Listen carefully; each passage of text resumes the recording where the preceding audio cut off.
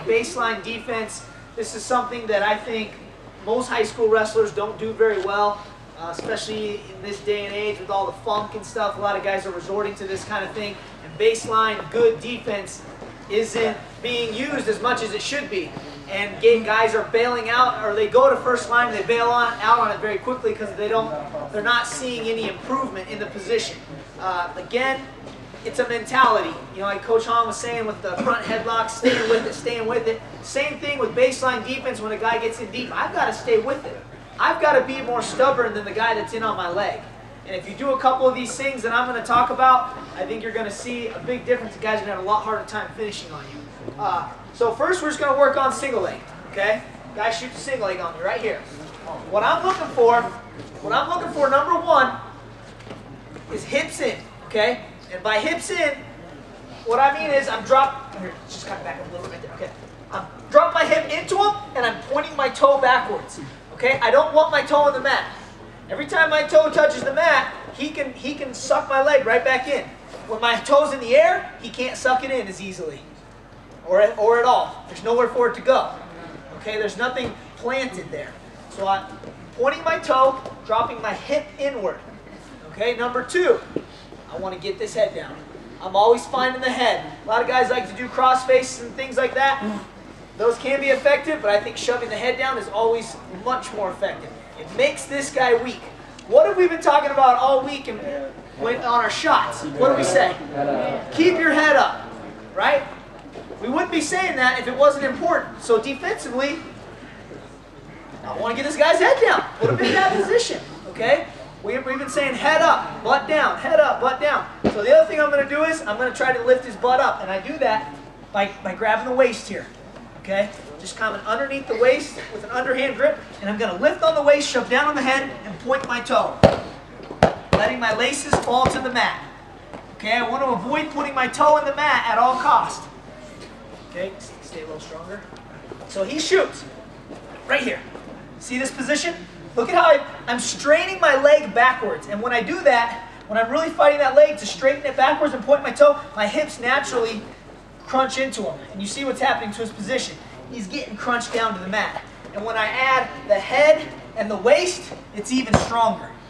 Okay? So now once I get him here, he's extended. Again, I let my laces stay on the mat. Okay? Now from here, I'm going to square up. By square up, I mean I take my opposite hip and get it down to the mat. Right here. A lot of times, guys are still strong here. They have their hands locked. Real strong, flexible guy. He's going to keep trying to drive and suck my leg up. All I concentrate on doing is keeping my hips flat to the mat, and I'm going to push on his knees right here. Try to crawl forward and suck my leg in. I stay patient here. He's getting more and more in worse position because he can't go forward. I'm blocking these knees.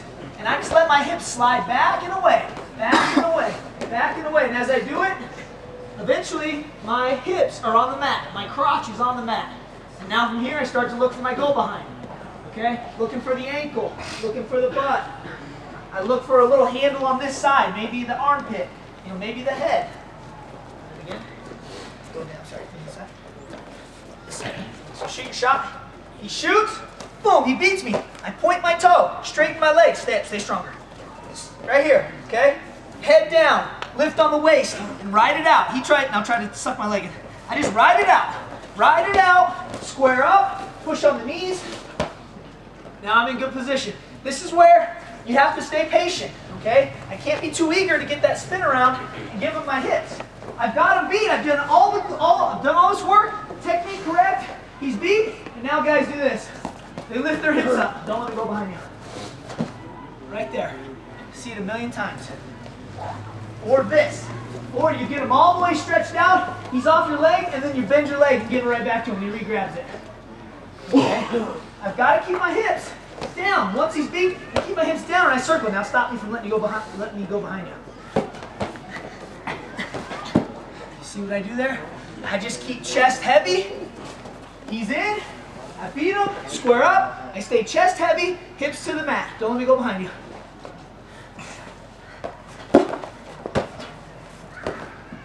Okay?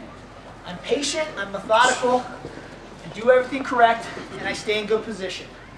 Alright? I Can't stress how important pointing the toe is. He's in on my leg. I'm pointing that toe right there. I'm pointing. Giving him resistance. He's having to fight to hold my leg.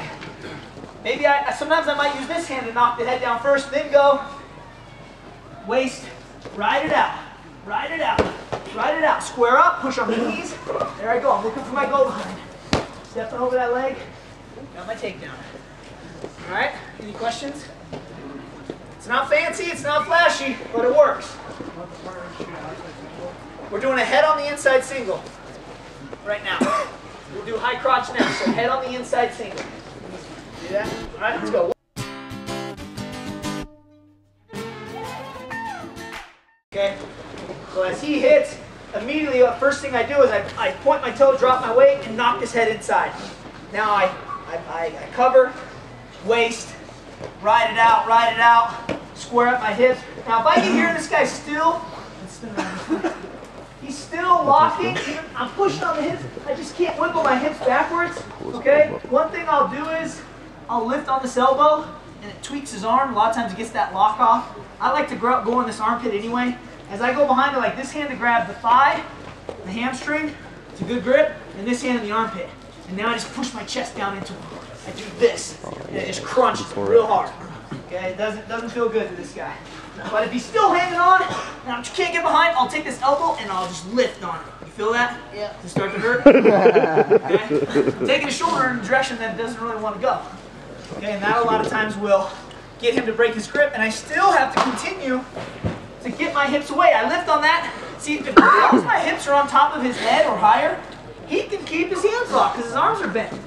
The more I get my hips back, and off of his head, he can't keep his hands locked. I'm too far away. Okay? So that's kind of the theory there, getting down and off. And I'm always looking to, as I go off, create the angle so I can grab that backside and score. Okay, so now high crotch, very similar. Shoots high crotch. It doesn't really change. Point my toe, drop my weight, hand comes to the head, waist. There it is. Try to finish.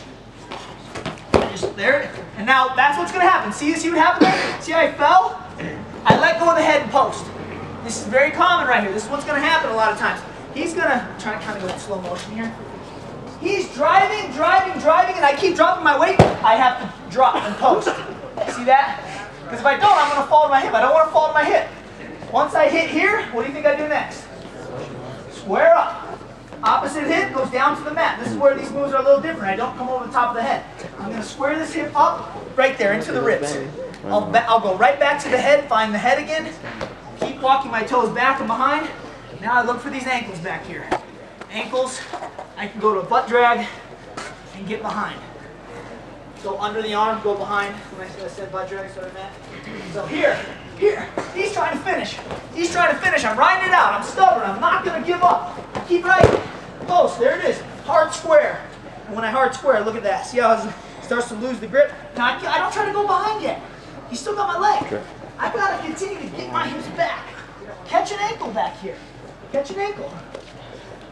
Can't stress how important pushing the head is, guys.